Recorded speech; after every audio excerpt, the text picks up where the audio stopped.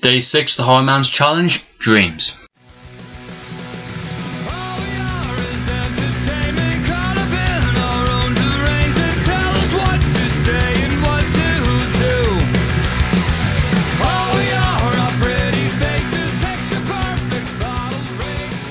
Hey everybody, from Media World. It is day 6 of the H0RR0Rman's challenge. Now what he has to do in this video is pick a dream sequence from a television show or movie that is funny or is horror based, and I had a good look from my collection, and there was actually quite a few dream sequences, some really good, some really bad, and I decided to go with 2 movies and a television show. There's lots of others which I think we all know and many have already said, but these ones I think some are quite funny and some I think are quite daring. So yeah, let's straight to it. An obvious one I think we all know is Dumber and Dumber. It's the uncut version. Really funny film, hilarious. Jim Carrey, man, fantastic. Now the scene I think we know now is Jim Carrey as character Lord Christmas.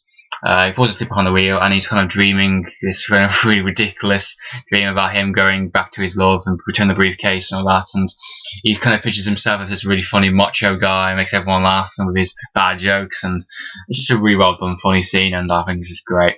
The film itself is hilarious, and you know I found that scene was just really funny. So yeah, Dumber and Dumber, good stuff.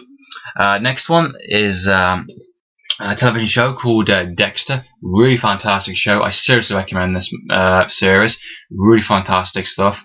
It's a bit of dark comedy, you know, violence type stuff, drama. Really fantastic. Season 7, it's going to be on September in America. Really looking forward to that. I think it's going to be really fantastic, and I'm really excited. So yeah, good stuff. Now the sequence I want to talk about is I think it's like last episode or close to last episode. It's a bit of a spoiler. I apologize if you've not seen the series. And it's the scene where he's thinking about kind of turning himself in as the H0RR0R butcher, and he's thinking about maybe Deborah doing it. So he brings Deborah over to get some steaks and some beers and all that stuff, and he's kind of picturing in his mind, you know, how he would say it, and it's just a really funny sequence. And he's going to picture it on the H0RR0R butcher, and he's just picturing Deb's reaction throughout the entire process. And there's one where she's bursting out crying, another one she's basically pulls out the gun and shoots him in the head. I thought that was hilarious. There's another one, there's multiple different reactions. There's one where she kind of chokes on the steak and all that, and he's kind of picturing how would she react, and I thought that was a really funny sequence. It was dark, but it was done right, and it was pretty cool. Season 2 was a really fantastic season, and I love that moment, you know, that sequence. I thought it was really funny, really dark comedy stuff. Really good stuff, Dexter. Definitely recommend if you haven't seen it. So yeah, good stuff, Dexter. Next one is a film called 1408.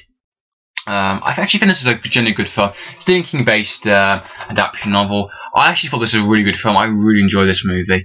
Some people hated it, which I don't understand why, to be honest. Like I can sort of see in a sense, but I think it was just done really well. Now there's a dream sequence in this which is really daring and really ballsy, you know, no pun intended.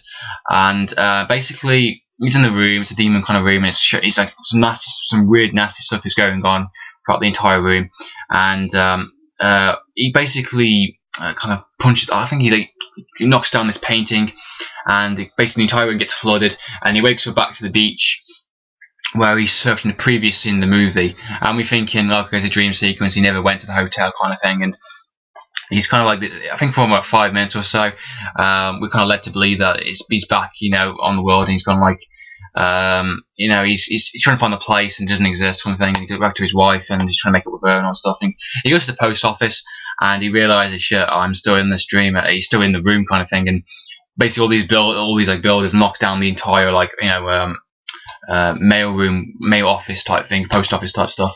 And he's back in the dream again, and but it's just done really well.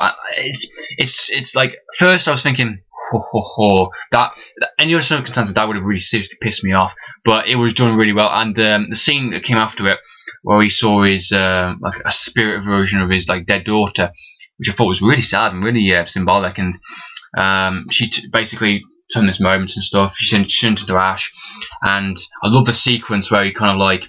You just hear that like din din din, because he's got like so many hours. I think he's like 24 hours, something on those lines. And by the clock, he's going to die kind of thing. And basically, you know, the room is shattering down and all that stuff, and the music's getting really intense, and he kind of falls down trying to find the clock, and the clock's going tick tick, it's going by minute by minute by minute kind of thing. And it's like, Jesus, what's going to happen after this clock goes down? And he wakes up back again to the hotel. Everything's back to where it was. Pictures, and there's no creepy stuff. There's nothing, you know, cold room or whatnot. Back to where it was when he first entered the room, and the clock resets again.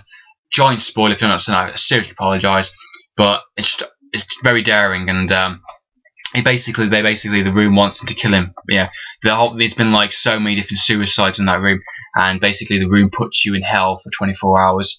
And if you don't commit suicide, we're going to keep putting you through this over and over and over again until you do. And it's like, Jesus Christ, and it's really done. The horror sequences in this film are fantastic. I thought really well done. I like this movie a lot. Director's cut I thought was miles better than the theatrical version by much. Fantastic version, yeah. Director's cut version, I think is. I don't like the theatrical version ending. So yeah, So 1408, I thought that was a pretty good, decent dream sequence. You know, it actually made sense. The movie, it wasn't kind of like a bit of a cheap way out. It actually worked. So yeah, good stuff. There is one more one I'll talk about, which I think is just I don't own. I never will. Is from a film called Junior. I think you all may have heard of it. And the dream sequence, I'm not going to describe. I'm simply going to show you it.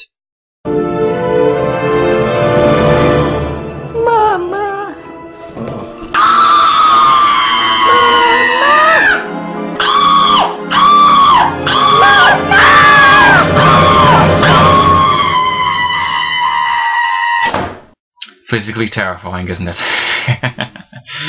So yeah, that's been my video response to Dreams for H0RR0Rman's challenge, day 6. Hope you enjoyed watching the video. In the meantime, this is Andrew from Game TV. Signing out.